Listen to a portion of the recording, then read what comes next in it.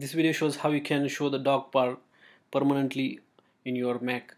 So normally what happens is that the dock bar is hidden and shown as you take the mouse down there. As you can see, if I take my mouse down there, then that dock is being displayed, and as I take away the mouse, then that is hidden.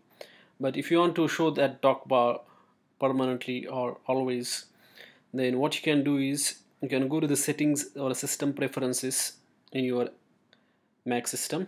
You can click on this one, or you can also go to the system preferences by clicking on this Apple logo and then clicking on system preferences. Once you are there, you have to click on dock, and there is one setting called as automatically hide and show the dock.